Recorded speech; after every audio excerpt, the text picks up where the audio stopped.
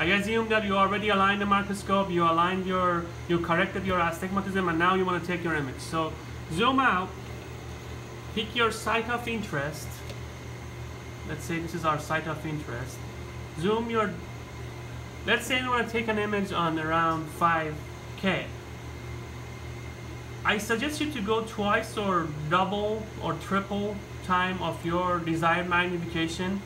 Do your focus there, make sure you have a good focus point over there, then go back to your desired magnification, which was 5K on this case.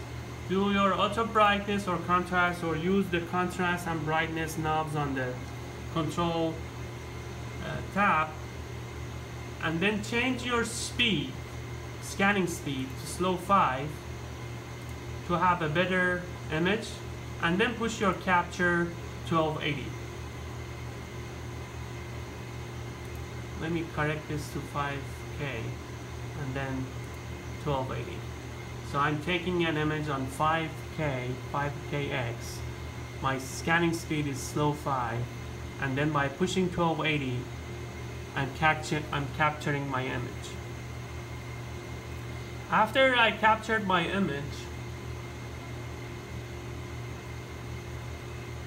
I can save it directly from the software or digitally enhance the quality of my image by using the PCI software and then save it into my folder.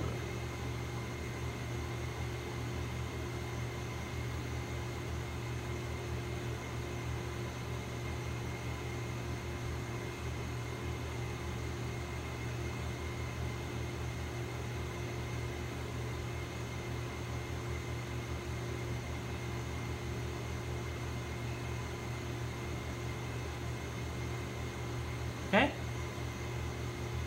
so it will appear here when it finishes. I think you are able to capture 15 images at a time, and then you need to save them and then override them or delete them.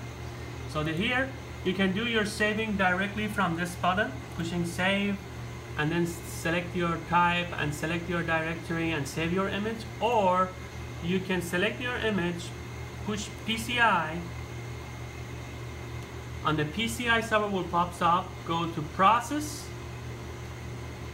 histogram, auto, and you can adjust your brightness and contrast manually from here. This will digitally enhance the quality of your image, and then you can save or export your image from here.